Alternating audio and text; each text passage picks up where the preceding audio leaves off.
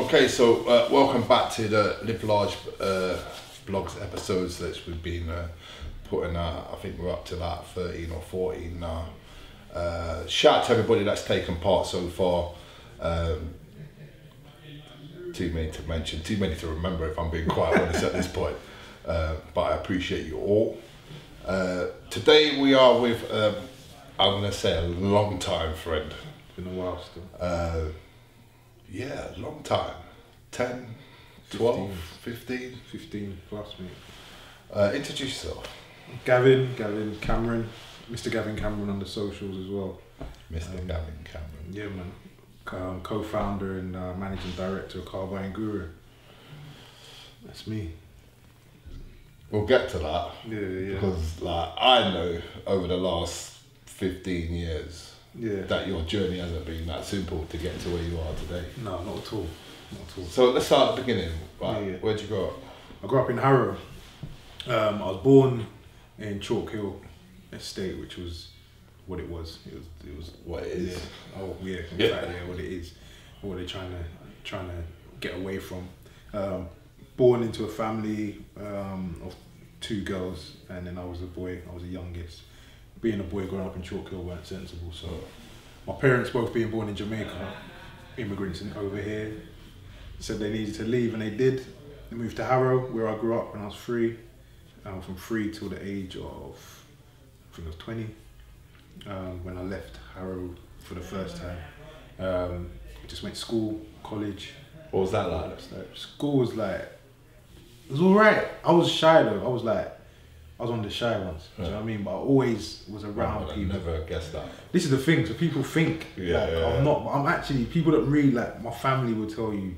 Growing up, especially, I was a shy one. Yeah. I'd go to like family functions and not even move from the seat. You get hold a corner. Yeah, I'd just hold a corner. Yeah. Serious. And it was the same in school. Really, I weren't one of the ones that was like what you may have thought from how I moved when I come to Derby, and people may think knowing me now, living in the West Midlands. I was just the shy. Didn't really take to education too tough, if I'm honest. I got through it, kinda got myself into uni somehow, and that's where we met. That's how I ended up in Derby. So when you was going through the education system, did you ever feel like you was encouraged to do the best by the system? Nah. Well, put it this way, we had like business studies, was one of the subjects I took as a GCSE, and a business studies teacher had no encouragement for me at all, and now I run my own business. I don't even think he ever ran his own business when he was teaching my business. Do you get what I'm saying? There was no encouragement, there was no... Yeah, it was. I can't think of any teacher I had throughout all the years I went through education that really tried to push me to do something. Yeah. Maybe one actually, in primary school. So that showed. See, that's with me. The same thing with me. It was like primary school, like secondary school. Oh no, forget it. It was like you go to jail basically. Yeah, pretty much. You know what I mean? So it was like, that's the thing. So my parents moved to Harrow to get away from all the badness, but if you go to Harrow today, it's just full of badness. Yeah. And it slowly seeped in when I got into like secondary school. You could just see it coming, and people I went to school with, a lot of them went to jail. Yeah. And not even because they were bad kids, but they just not guided. Yeah, exactly. And that's how it is. So you got into uni. Do you ever think you had it in you to like actually get into university? Was that put in you by your parents, that something that you had to do, or? I'll tell you a story. I don't think I've ever told you this. I don't know if you remember my friend Dwayne. Yeah. Do you remember Dwayne? Tall Dwayne Lynch. We got Dwayne. I went to his house one day. He used to live around the corner from me. I was there chilling with him in his bedroom, just chatting and that. And he goes, I'm going to Derby Uni, I'm doing this course. You should come. Yeah. It's like, alright, cool. And I applied to go in. That was the simplest route to uni ever. I never came to Derby until the day I moved in. So I had all my worldly possessions in at like 20 years old, I think. Yeah, 20 I would have been, because it was 03. And packed up with my brother, I had a TT at the time. So that shows how much stuff I had. It couldn't fit me, him, and all my worldly possessions in the TT. We drove up and it was like, got to like Northampton, like, this is kind of far. Then got past Northampton, it was like Birmingham, I was like, still not there yet. And then I started seeing fields and cows, and then it seeped into what I've actually signed up for. It was a bit crazy, but yeah, man, it was random, but I'd still say it was the best decision I ever made. I don't think I definitely wouldn't be sitting here with you if I never had that impulsive decision that day. Well, that was a good decision. Yeah. Sometimes when and it must have been at the time, right, somebody that you trusted to say, listen, this is what I'm doing. Because if you didn't trust him, you would never have got on that bandwagon. Dwayne was proper, like he's and I don't really see him that often, speak to him that often now, but he was proper and he's still proper with how he conducts himself on social media and all the rest of it. So yeah, I knew I weren't following an idiot. Yeah, if that makes sense. Do you know what I mean? I knew it was a smart person that I was following, and yeah, man. So what did you sign up for? I did. What did I sign up for? It was an access course. I did. So it was like a post-grad course or something. I can't remember. The same course as him. He told me what course it was. He told me prospectus. I said, yeah, cover the students. Pick your own course. Because imagine like I was going to a dance. It's like he asked me to come to a dance with him. That's what it was like, dude. I swear to God. And I was checked. He's like, yeah, alright, this looks good. Signed up for it, right? And that's me. Even with how we'll come on to it, but how the business was set up. That's me. Like, you give me an idea or it sounds, and it gets the right side of me to think, you know what, this could work. I'm gone. I'm doing it. And that's what it was really for. Okay, so you've done the access course, and what's that, a year? It was a year, yeah. And then obviously you would have to make a choice after that. For the next 3. But it was kind of formatted. So like I said, I did business studies at school. Yeah. Obviously had liked it because I'm still into business now. I was always into business. And there was a business course. There was access to a business. Right. Okay. So, business management. There was access to. Sick. I was going to say it again, that is like the most random access to uni that I've heard so far. Yeah, man. Like everyone laughs when I say that. Anybody else that comes on this can beat that. It's going to be a big one, you know what I mean? So, you're in Derby. And I remember you from just about.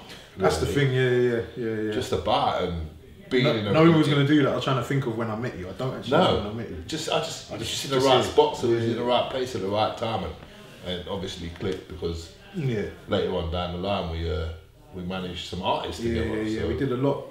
And I mean, even before that, I'll be honest with you, like, I've found that I never had no real talent, like, artist or anything like that. I think my talent was just being able to connect with people.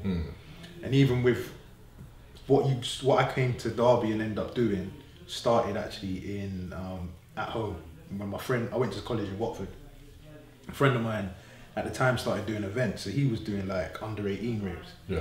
So the first rave he had was like when Morfire was just popping with Oi when it was still underground, and he had Morfire on the bill. And I said to him like, I want a DJ, and he said no. I said to him, let me play at your rave. These are all MCs, innit? Yeah. And I was a bit like, I had the S-curl and all the rest of it. Like. So he laughed at me and was like, what are you going to do? You're going to sing? I was like, no, let me DJ. He goes, alright, you can do the warm-up, whatever. Bro, I had no records. I went and brought a couple records and that, went and DJ'd and that, and then like, within 4 weeks I was playing on Freeze FM. Yeah. That night I played with Lethal B. I was on the same bill as Lethal B. I went on to play at the first Eskimo dance. I went on to like work with on the same bill as people. So I didn't even knew you DJ'd. Exactly. Well, that's the thing. So it was just something I tried. I did, and I did well. Like I'd say from 2001 to 2003, maybe a bit earlier. Yeah. I had a good run. I was on some big names, big events. Sorry, like I said, first Eskimo, Wiley done a DJ set with me. Had Heartless on the set with me. All from just asking the question and putting myself out there. You get me? So when it come to Derby and I got here, it was kind of the same thing. So Derby was a bit dead, like I'll be honest with you. We come here as students and think about it, I've just come from DJing at Eskimo dance to Derby where as a student, there's nothing, well that's the thing, you weren't hearing none of the music I was used to, and like a couple of my boys who I'm like now good friends of mine, we all linked up at uni, all these London boys were like, what's going on? Everyone was complaining, but I was just like, you know what, just do a dance. And we held a dance in our student halls and kind of just went on from there. I just kept on doing stuff and I just got about. So your name started ringing out across the in uni, across the fields and bypassing the cows and thing, and yeah. You're putting on dances now. So you've come to uni on a whim. Let's have it. 100%. And then you've not only done that, and then you just said, well, let's just do something. And it was literally me. I remember me and my friend Dane. Servos, he was sat in the halls We lived in like the one we lived in is called Lonsdale. Was like the ghetto. It was the slums compared to the others. Because again, I just whatever. Yeah, as long as I got a bed, I'm cool. That was my attitude back then. I can't be like that though. We got kids with that. You know what I mean? But back then it was just I just ended up in the slums. But I just remember saying to him, let's hold the dance, and we did. And the rest was history, really. Okay, so fast forward, we linked up. Yeah. And started working with Alex Blood, Vigilant. Yeah. Swift 89. Yeah. And the other two just failed to meet my mind right now. But we did that for a bit. Had a bit of a success when we was working together. I think we had like a bit more than a bit, and I look back at it, and for what we achieved was pretty special, I think, compared to how the game is now. Yeah, it's changed. Because think about we like put albums out. There's an album out there with like our names as executive producers. Yeah. If we have it right, do you know what I mean? And being in the studio with people like Baby J for me was pretty special because, like I said, I come from London. I didn't know these people. Yeah. Do you know what I mean? I had no business being around these people. There was no other students around these people, so it was that period there was a very proud. Yeah, it was good. It was a good time. Do you know what I mean? It didn't end as how we wanted it to end. No, but I think it's timing. That close to. Yeah, it was timing more than anything. Yeah, I think if it had been 2 years previous. Yeah. And then that third year we would have been. Yeah, on a tour bus somewhere. Whoa, yeah, I get what you're saying. But yeah, anyway, so that was done, and then you just went. So yeah, it's just like no leaving party, no goodbyes. It was another whim, innit? Nah, it wasn't even. You know, I kind of wish it was in a weird sense. So my dad had cancer. He was terminally ill for like 2 years, and that's the thing with me being how I am. A lot of the times when we're making moves and doing what we was doing, you still had that on the back of your mind. My dad's dying, bro. Yeah. You see what I'm saying? Like he died. We were told like three years prior, I think, to him actually passing that he was gonna. Like, my sister phoned me and said, "Look, Dad ain't gonna be here much longer," sort of thing. Yeah. But 3 years on, he was still there. So in December 2007 is when I left Derby, and my plan was to go back home and just be with him. And then he died like 3-4 weeks after I left Derby, and it was just like, yeah, it's done. Do you know what I mean? It's done. Life was a bit mad. I mean, obviously you I've experienced it. So I was like 24. Do you know what I mean? And he was the foundation. So I'm going back to London. I knew I had my dad's house to go to, and all the rest of it. So yeah, Derby was a bit. I put it in my rear view at that point. Yeah. But I ended up coming back though. I did not come back for a little piece. Yeah. But that's why it probably felt like I just cut out, because I kind of had to. Well, do you know what? When you explain it like that, I can't even hold a grudge. You know what I mean? It was like, I was like, I don't see G. No, I can't see him. Yeah. I don't know where he is, and so. Yeah. But it makes sense, because when you lose someone very close to you like that, he's my hero, man. You have to do what you have to do. That's what I'm saying. And family situation was all crazy, and I went back. I was only there for a year though, saying that. And that's when I started managing J Raw. I don't know if you remember the singer J Raw. So I was trying to keep the management thing going. That fire was still burning inside. You're better than me, bro. Because after the last episode that we had together, I vowed I'd never do it again. Well, this is the thing. So that was the episode that made me vow that I'd never do it again with him, because we had great success. We obviously we had music with Rich 32, and I'm going into these studios with these big names and playing on One Extra and all this stuff. But I think what made me more proud of that moment was the fact I've taken so much of what I learned being around yourself, Alex, Baby J, and I understood the game. Yeah. Do you see what I'm saying? We learned it together. That's what I'm saying. But I think I kind of just sat there and was just watching all of you lot, because you was a bit more you was a bit more further ahead in the game for me when we were working on big man management. So I was just sitting there learning everything, and it was proud moment to be able to make stuff happen. But again, it went left, timing. I don't think I was destined to be in the music business. I don't know what would happen. I would have probably gone. Do you know what I mean? Something bad would have happened to me if I stayed in the game and it was like it is now, and I made all that money and all the rest of it. So then I come back to Derby for a bit, and then that's when I met my kid's mom. Good. And ended up, after about a year, I think, of being back in Derby, I ended up moving to the West Midlands, which is where I'm at now. Okay. So You packed up your bags, rearview mirror, Derby's out the window. For good this time, yeah. Met a nice young lady, and man's ready to settle down and get on to the next venture. So how did this come about? Was this the next venture? Nah. So you remember we did Blush? Yeah. The comedy shows. Yeah. So that was again just an event that one of my guys said, let's bring Richard Blackwood up here. Yeah, I remember that. It was a good event still. Yeah, we Blush killed it, bro. Yeah. And again, the reason why I think I'm doing so well with the current business is that things like Blush, the management game, etc., was that I always gave up. Yeah. I gave up too soon. With Blush, I gave up a little bit too soon. But then I went to Birmingham and it was like, I ended up again just networking like I did in Derby, and I ended up with working with one of the biggest promoters in Birmingham for a London-based brand called LOL. And we put a show in and we had like Broad Street on lock every Sunday for a good little run. Yeah. Me and the guy that owned the brand had a bit of a falling out, and I was wounded because that was my thing. Like I thought I was back in the comedy thing. Events was going to be my thing. Second biggest city in the country. Do you know what I mean? I've left, like, with all due respect, little Derby, and I'm not quite in London, but I'm doing my thing in Birmingham. Do you know what I mean? And then my little boy was born like around that time as well, and money needed to be made and all the rest of it. And I just gave up on everything. There was no venture. It was just about working. Yeah. And one of the maddest things, so obviously, a quick story. One of the things that made me realise I need to do something was that when we recorded the song with Retch 32 when I was managing J Will, the day he come to record it, you remember like distribution, how the CD thing was? Yeah. He was on the phone like vexed with his distributor. Okay. Because his first album, Retrospective, weren't in the HMV. Okay. So I remember saying to him randomly, I don't know why I said to him, he come off the phone like don't worry about it, bro. Like, when you bust, everyone's gonna come listen to you. But he had no, like, Retch weren't expected to blow up. Yeah. He come from nowhere basically. And he looked at me like he wanted to cuss me. Either that, or he was just shocked that I had that much faith in his skills. To say that. Yeah, because this was when he was like not doing very well for himself basically.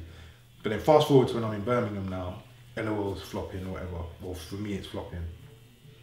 And I'm sat in this office selling adverts for the newspaper, and it was like, this middle-aged white woman was singing the hook to Don't Go, Retch 32. And I'm looking at her like, wow, like it's mad. Yeah, it's working. He was right. Exactly what I said to him. And this was like three or 4 years later, do you see what I'm saying? But the difference between me and him was that he stuck at it. Yeah. So I vowed to myself that next thing I do, I'm gonna stick at it. Tuck in. And then I left there, went and worked for a company called Trust Ford. They're now called Trust Ford, selling cars over the phone. Was told by people there that I'd do well in the dealership, so I went and sold cars in the dealership. Got promoted pretty quickly to business manager, which is where I learnt about car finance. Right. Done that for about 4 years. Won awards like for making, they call it a ton of money. As a dealership, we made like 2.4 million net profit. As a department, the department I was running, we made $1 million net profit. And it's some little deal, well, not a little dealership, but it's just a Ford dealership in Wolverhampton. And yeah, I just seen I need to get out. I was getting very good money, making very good money. I was seeing people I went to uni with, like scholars, because I didn't finish uni. Okay. I just weren't on it. Probably because I weren't meant to be there. I was treated like a dance. But yeah, I was seeing like scholars at uni, people that were proper in their books, struggling. But because I worked in the O2 shop, and I was always doing stuff. I got a couple phones up here back in the day. So I'm saying, so I was always doing stuff. So when it comes to the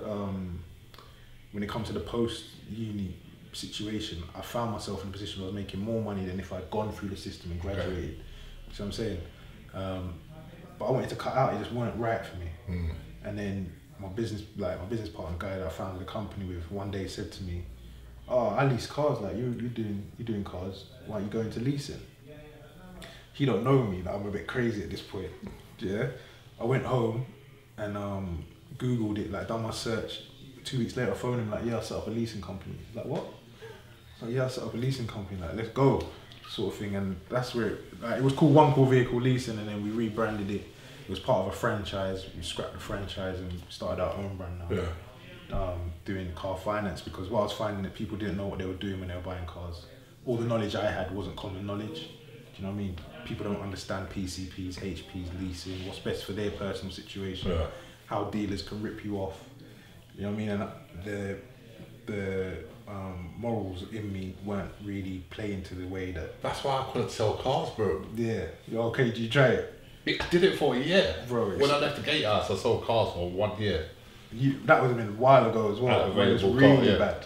It's a dirty game. It's horrible, bro. But I saw an angle in it. I couldn't do it because like you're having kids coming in like saved up like $5 grand and they want to buy a Saxo. Yeah.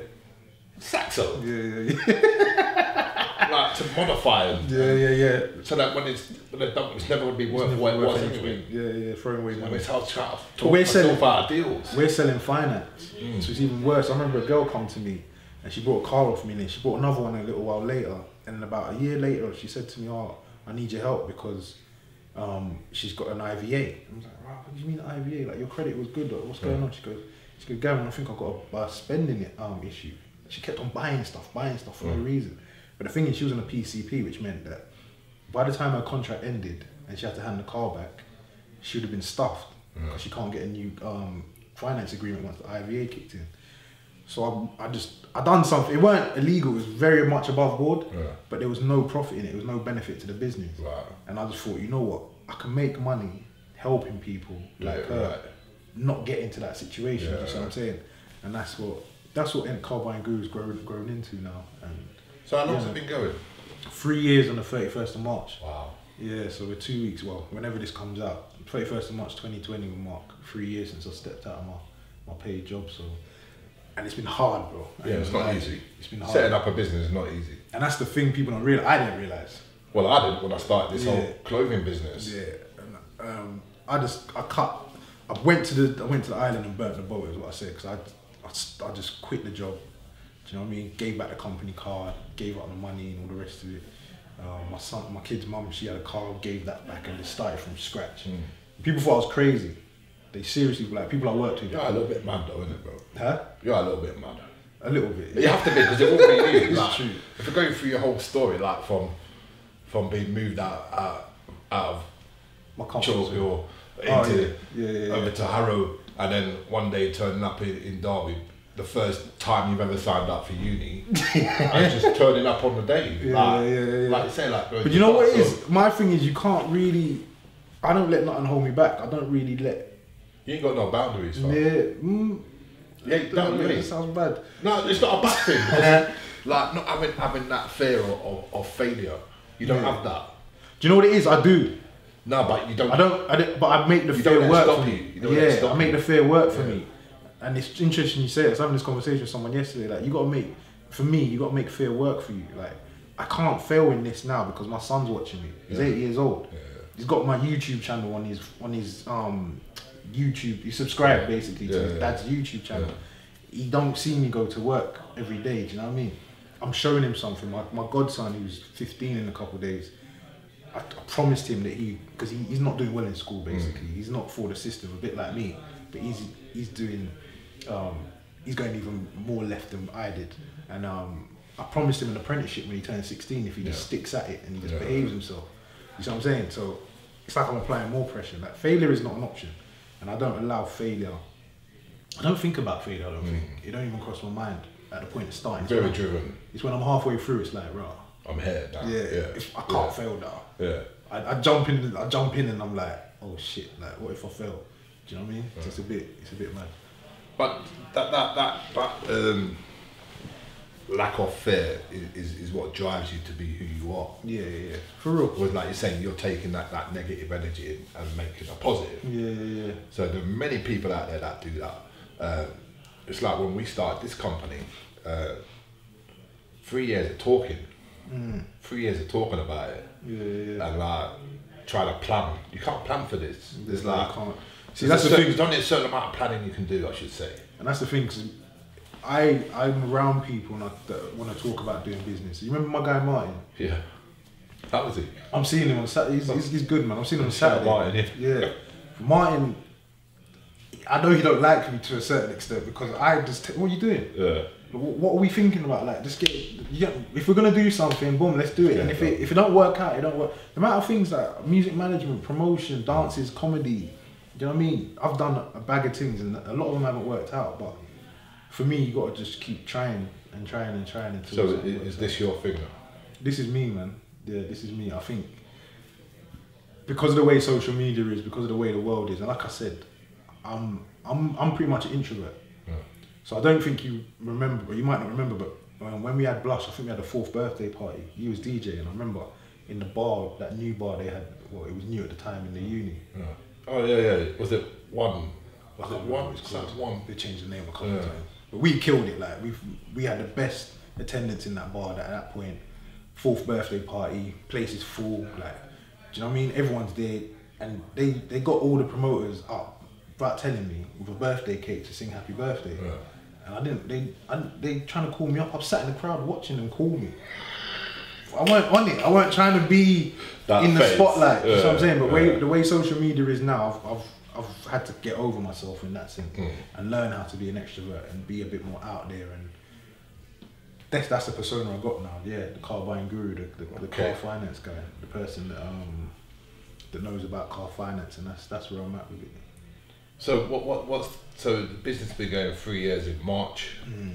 So random question, but how much finance how many people have you put in cars? I think the question. Do you know what? I don't even know. I don't even know. I'd say 100. I'd say. Yeah. At least. Bearing in mind, it's just me doing it. Like, so everything from start to finish. We're talking brand new cars. Like, I think the most expensive car has been close to 100 grand. Okay. Value. Like on a range sport. So yeah, we're doing pretty well. I'd say if I was to put a number on it, I'd say around at least 10 a month on average, so about 360 cars, I'd say. Okay. But now we're building a team, so I'm trying to have it in a way that we've got, to start off with, we've got 6 guys starting this month in total. So there's going to be 6 of me potentially, and just trying to level up and scale up. Okay, what offices and taking it? I've got a unit. I've got office and that, based in Cannock in the West Midlands.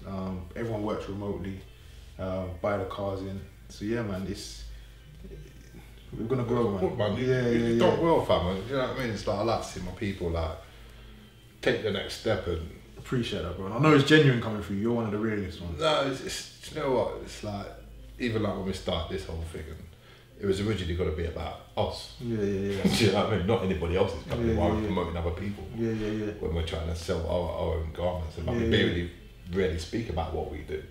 No, because it's a bigger picture, and it's like when we spoke last week about a month ago, saying like to get you on and that. It's like, yeah.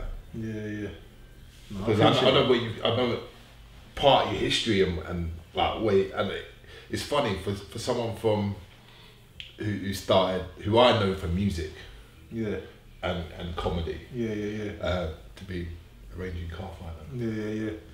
It's just, do you know what it is though? The car is just and excuse the pun, it's just a vehicle to do what I do. Yeah. And the 2 things I've always loved doing, which I did with the music and even the comedy, was like helping people and connecting the dots. So like a lot of like some of my proudest things was for instance, Melissa was saying DJ Firestar had a Asian Network guest show thing a couple of weeks back, and he played Hustle Every Day with Def One and Ruckus. Yeah. I was shocked that he played that. What shocked me even more was that she was singing the song. Okay. And the reason why is because I knew Def.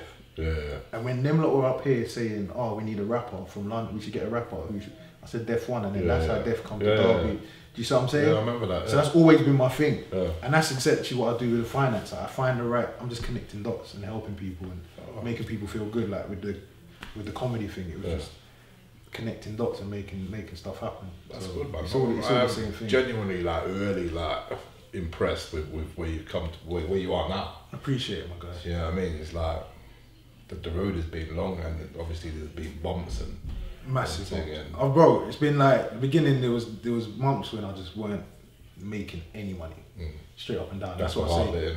I say to anyone, you got to just keep going. Like I've got a friend of mine, he's an artist at the moment, and I would always say to him, just keep going.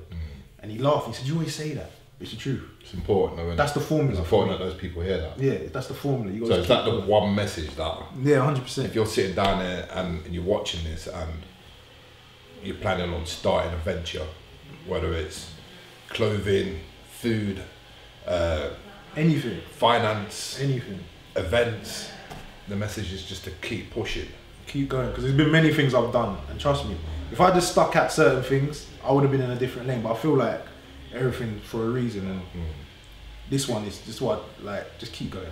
Just believe. Yeah, man. Yeah, you have to believe. I can't stop. I got extra reason to keep going now as well. Yeah, so you got to find your why. Yeah, exactly. My kids dependent on me now. You know what I mean? And that's why we do this, because it's in my day job. I come across kids and young people that haven't got the ambition, or haven't got the know-how, or haven't got like a direction. Yeah, they just don't see it though.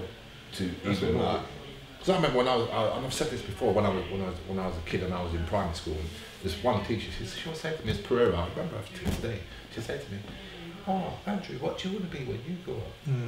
I was like, "I want to be a fireman." Yeah. You know what I mean? It's like, I ask kids that question nowadays, and like, what?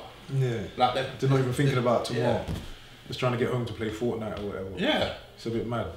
But yeah, you know, you have to set examples, and that's one of the biggest things that I've tried doing. And you know what, with all you lot yourself, I know you've been doing what you're doing for a while. Baby J and Ruckus especially, like Ruckus for me was one of the best at just getting young people together and doing big things. So that's why, for me, Derby's like a second home for me, you get me? Yeah, 100%. Sure. Well, I call it home now, so. Yeah, like, I'd say Derby's more home for me than where I live now. Yeah. Put it that way. Yeah. Do you know what I mean? It's more my people up here and all the rest of it. And big you lot up, man. Keep doing no, bro, big you up. Big you up. So, 6 guys starting soon. Unit sorted out. Yeah. So we're gonna have to catch up again. When you're ready, man. When you're ready, you can even come down and see what's going on or whatever. Well, that sounds like a plan. Yeah, yeah. When you're ready. That part 2 going on. Yeah. Just let people know, like, if they want to, if they're renewing cars or changing cars or need advice or where to go. All of that. So yeah, if you want to buy a car, that's lovely. But even if you're just looking for car advice, Car Buying Guru UK. That's on Instagram. Follow us on Twitter, Facebook. What else? CarBuyingGuru.co.uk is the website. If you want to speak to me directly as well, probably best on Instagram, Mr. Gavin Cameron. And that's about it, yeah. All my info is on there. Click the link in the bio. I've got ebook out, some car advice on there on my Instagram. So Mr. Gavin Cameron, click the link in there. Podcast, Car Finance Expert Podcast. I've got bits in there, man. So this is what we give them the podcast details, because on Spotify, so just if you search Mr. Gavin Cameron on Spotify, it should all come up. Okay. But or Apple Music or Apple Podcast, sorry, or Anchor. Anchor's probably the best place, and it link you to whatever one you got on your phone. Car Finance Expert Podcast and the How Did You Do It podcast as well, which is. How many followers you got, fam? I got about 1,600. I ain't going crazy on my personal one, and then about 8.5 on the business one. You're doing alright, mate. That's what we aspire to get to. So if you see this, subscribe to what we're doing, because we need those numbers to keep this going, and hopefully at some point somebody will come in and scoop us up and say, like, there, we love it like that. And throw a bag of dough at it. It's not about that really, but we do need your ambition's got to be there. Subscribe, you know. We need you to subscribe to what we're doing, and go back and check the other the other videos. There's DJs, producers, fitness instructors, kickboxers, illustrators. Speak. Like, we're trying to get around as many people that are doing these things, so that you can have the knowledge or have an insight to your own dreams. Because we have to learn from someone. Why not learn from the people that are doing it? Actually doing it, yeah. So that's the message, and we salute you. And please click the button, subscribe, send it to your friends. I've got my YouTube as well. So Car Buying Guru UK. Nah, man. As well. He's had his chance to do that now. Is that? So this is about us now. So, Car Buying Guru. They got it anyway. Yeah, they know what you're doing. So appreciate you, and we'll catch you on the next one.